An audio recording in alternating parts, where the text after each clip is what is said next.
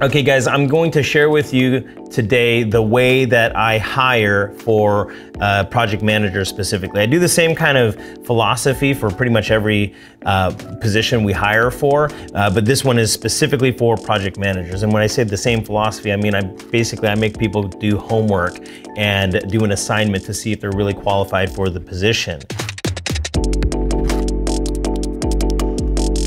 This slide deck I'm kind of going through right now is something that I would give to a candidate after their first interview. And so our process for hiring is I figure out a position that we need. I go to ziprecruiter.com and then we'll put something maybe on LinkedIn, and we'll send it out there to the job boards, and we'll start to receive applicants. And as we're going through resumes and as we're going through people we think that might be qualified, we'll do a first interview just to kind of get a gauge for who they are, go through their resume, ask some pre-qualifying questions, and if they sound like they're a good fit, that they should continue with the interview process, I'll send them this homework, and it's their job to get it back to us by the deadline, and then we review the homework as a team and pick from there our top candidates who we want to maybe do a final interview to or make an offer for. And so this slide deck is called a consideration qualification deck. And so the first few slides, I'm just giving them an overview of our agency. And so I'm not going to go through that. It's basically like, here's what our core services are. Here's how our agency is structured. And then starting here on slide 6, we go over the job.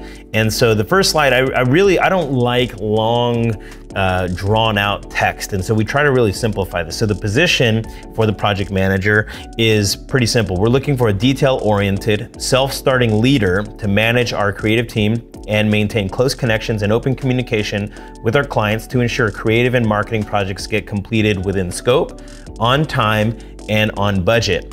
You're going to be responsible for the management and delivery of creative and marketing projects across various departments.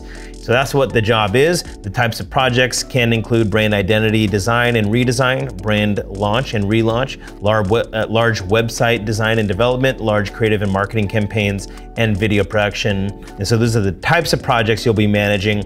And the responsibilities include planning and implementing large creative projects, directing and leading the work of our technical staff, evaluating new creative and marketing strategies and procedures, ensuring deadlines and cost targets are met, maintaining required project documentation, and serving as the liaison between business and creative/marketing aspects of the project. So that's what the job is, that's what the responsibilities are, and the qualifications of this person is a strong project management skill, strong analysis and critical thinking skills, deadline and detail-oriented, strong leadership qualities.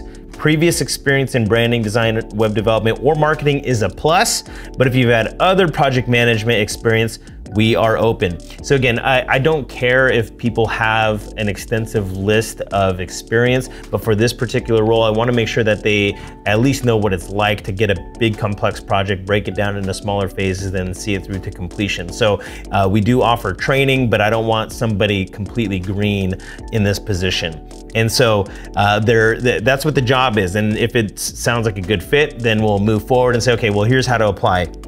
Send a single email with an intro letter and a resume. By this time, they've likely already given that, 3 references, and then a PDF, Word doc, or slide deck with the project execution plan. And so the project execution plan, this is the main part. This is what their homework is. And so I show them this slide and I kind of go through it with them. I say, we want to see your approach to project management for the types of work we do. If hired as our project manager, you're going to be immediately given projects to oversee. And so again, when they're brought on, there's not this like 2-month ramp up period where they get training. There's going to be training provided while we throw them to the wolves, and they're going to be overseeing projects pretty much immediately. We're not looking for a comprehensive understanding of how we already do project management. So if this person is applying and doing the homework, I don't expect them to know to the T what our process is. Rather, we're looking for their critical thinking skills that demonstrate how they would approach planning out this project. And so I include a gray box here on the right, which is a hypothetical client that is based off of characteristics of very real clients that we serve. And so I go through the client, and then I want them to create a short project execution plan that clearly outlines how they plan to complete this project by the deadline. Keep in mind, they'll have access to manage our entire creative fulfillment team, including graphics, content, photo, video, web design, and development. So just assume that you have all of the assets at your disposal. How are you gonna plan out this project? And so I'll read to you this hypothetical scope of work. Now, I got this from basically the way we do proposals. And so if we're in the sales process and we're going through proposals and contracts with a client, this is really what the proposal would look like. It shows an overview of the client and the situation, and then a clear scope of work. And so this client, Acme Healthcare, a hypothetical client, is a large healthcare provider serving underserved communities with quality, comprehensive healthcare, including, and I give a list of all the different healthcare services they provide. They have 100 locations and 26 main health service lines. So that's who the client is. The challenge is that they have old and outdated marketing and communication material that does not accurately communicate all they do, nor does it demonstrate the breadth and the quality of their services and their facilities. So they have a challenge, they have a brand positioning challenge here. The client is a little embarrassed about their marketing materials and content. They're not doing a good job of positioning their brand, meaning communicating the right message to the right audience. So I talk about here's the client, here's their challenge. Now their goal is a total brand relaunch, which is a logo, brand identity, brand messaging, updated website, social media, and digital overhaul, and redesigning all of their marketing material. And so that's what they're hiring us to do. They want us to start in January and complete in April. So again, as the project manager, I would say, here's who the client is, here's their challenge, here's their goal, and then I go over the scope of work, which is brand identity, web design, and a brand video. So logo redesign, branding guidelines, brand messaging and copy, and then the website redesign, which is a strategy for redesigning their current 40-page website, includes an updated photo shoot, includes updated messaging for the web pages, and 2 rounds of revision.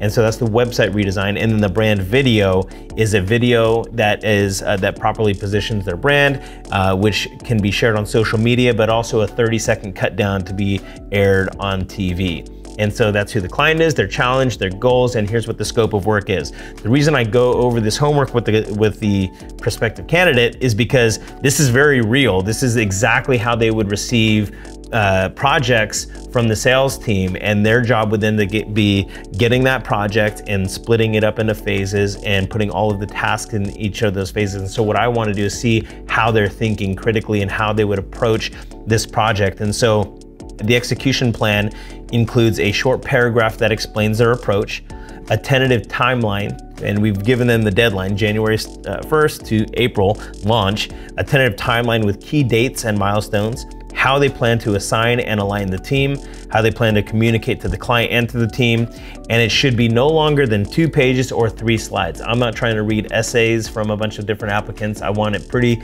concise, and so it should be 2 full pages or 3 slides. And that is how I hire a project manager. Again, this is assuming that I've had a first interview with somebody. After the first interview, if I'm feeling good and they're feeling good and they want to continue, then they would do the homework. And then from these candidates is where we would draw our finalists or make an offer to somebody. Guys, thank you so much for watching this video. Please like and subscribe. Make sure this content gets out to more people.